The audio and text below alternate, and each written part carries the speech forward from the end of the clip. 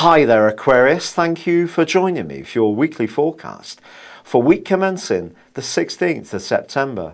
An absolutely fizzing skyscape focuses on your modern ruler of Uranus. This is the planet of rebellion, but it's also the planet of innovation.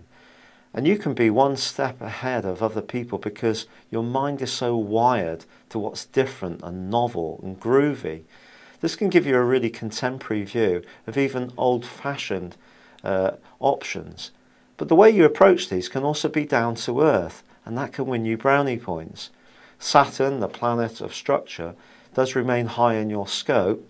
So if you can mould together your unique take on life, but at the same time fit it into some kind of structure that's more traditional or into the needs of a group that you're associated with or an employer, then you're really going to score highly. If you're rejecting anything that's more traditional, then that could affect a relationship. And you need to be aware of your own motivations. With Pluto linking with both Venus and Saturn, this is a fine time to be much more conscious of what really drives you and also how other people see you too. There is a full moon on Thursday of this week, which could bring a financial issue to the fore.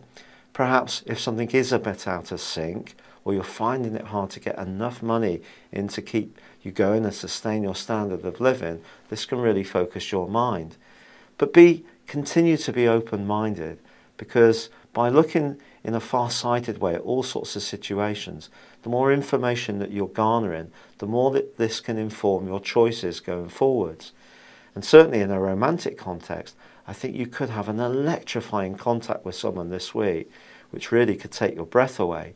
Now, whether this will be long-lasting or not is another matter, but don't be surprised if it's with someone from a completely different age group or culture to you. It's been a real pleasure being with you. Thank you for joining me. Good luck and goodbye for now.